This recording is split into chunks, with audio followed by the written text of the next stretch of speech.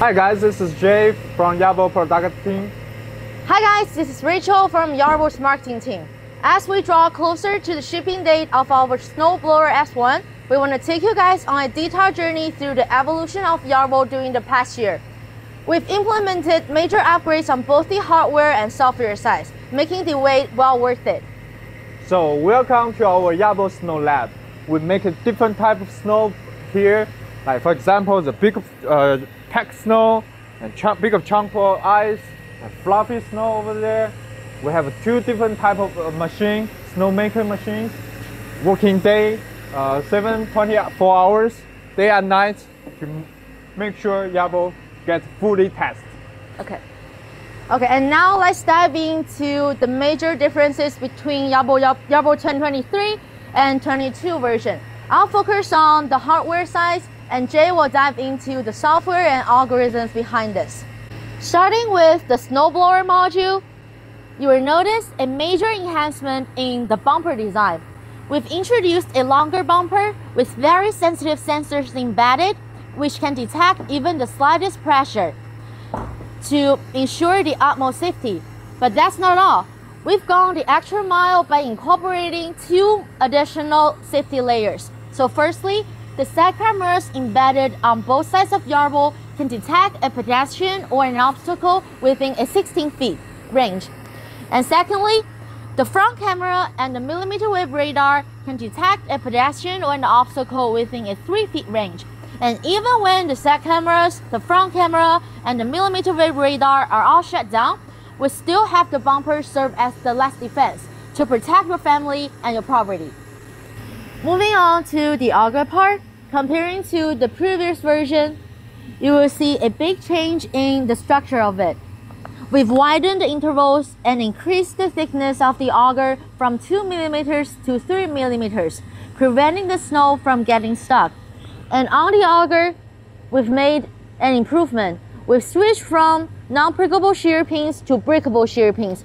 This means when Yarbo encounters tough obstacles such as stones or hard branches, the shear pins will break first, preventing the auger from keep spinning, making it safe and sound.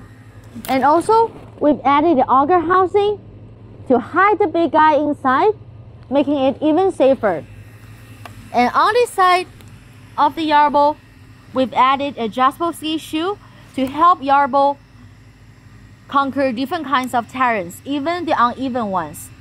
Moving on to the snowshoe part, we've added a cover right here to prevent the chute neck from getting frozen in extreme snow conditions. And inside the chute, we've upgraded the chute rotation sensor to be waterproof and ensuring a greater reliability. Now, let's shift our focus to the main body of Yarbo. Take a look at these two versions. You will notice we extended the height of the antenna. So during our on-site testings in the Great Lake areas, Toronto, Canada, and our snow lab, we noticed that during very heavy snowfall, the antenna might be covered with snow, affecting its signal. But now, with the longer version, this will be non-issue. And in summertime, if you're using Yarbo's lawnmower, you can actually replace the antenna to a shorter version to give you guys a more visually appealing look. Moving on to the track part, comparing to the previous version, as you guys can notice, the snow built up between the track and the board. But now, for our current version, although not visible, we've actually added a board inside the track to prevent snow from entering. And for the outside board, we've made a slight reduction, resulting in a larger clearance. And these changes are aimed at avoiding snow buildup between the track and the board, which will cause it to become jammed.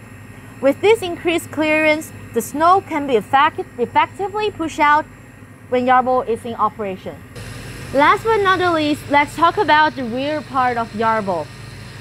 Comparing to the previous version, we've limited a little bit of this part, as you guys can see, to create a larger clearance, and this will prevent Yarbo from getting stuck in snow. And if you take off the cover, you're gonna see a QR code right here. Simply scan it with your Yarbo's app, and you'll be connected to a Yarbo, and you're all set to go. And now, Jay's gonna dive into the software upgrades and algorithms behind the scenes. In terms of the Yarbo application and the software upgrades, we made a lot of change on application side. It's a big challenge for us for this year, but we made it. For the application part, we add more features such as weather detection, Find My Yarbo whitelist, and we also improve the UI user experience improvements. And next part, we have a lot of change on our algorithm part. For example, the bump detection algorithm. The clever piece of this tech is all about helping Yarbo tackle different type of surface on your driveway. We have done some testing in US and Canada in last year, and we found out it's not always the deep snow that tripped Yarbo during the cleaning. It's all about the sneaky bumps and the dents on your driveway. But we got fixes. Yarbo is now armed with the ability to lift up its snowblower module by its linear actuator in the advance when it senses those bumpers. That means a smoother cleaning and a better efficiency all around. The next part will focus on the intelligent obstacle strategy. As you guys are aware, obstacle avoidance involves three processes: perception, road planning, and decision making. During the perception stage, Yarbo takes a role of the classifier, dividing objects into two main groups, snow and non-snow. Going even deeper within the non-snow category, Yarbo making a distinguish between stationary obstacle and those in motions. When Yarbo detects the moving obstacle, it stops and waits until the obstacle is out of the way. However, when Yarbo dealing with a stationary obstacle, Yarbo will find the optimal route for effective snow cleaning.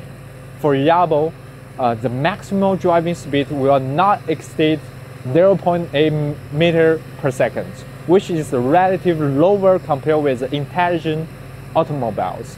This means that Yarbo has enough time to perceive and make a decision to find a safety road on the cleaning area.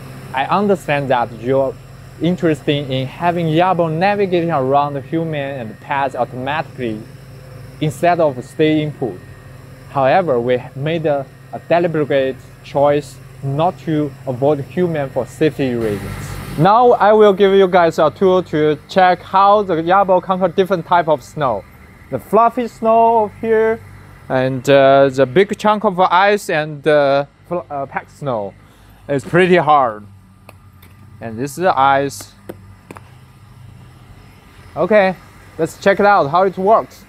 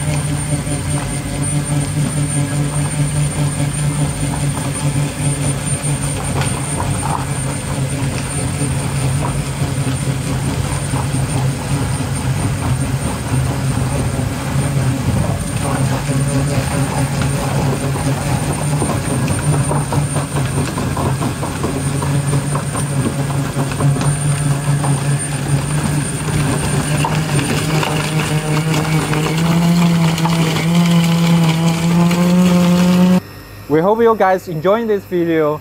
It has been challenging for us, but we made it with your guys' support. And if you guys have any further questions, please send us an email to this following address, and we're excited to deliver Yarbo to your doorstep this winter. Thank you guys. Thank you.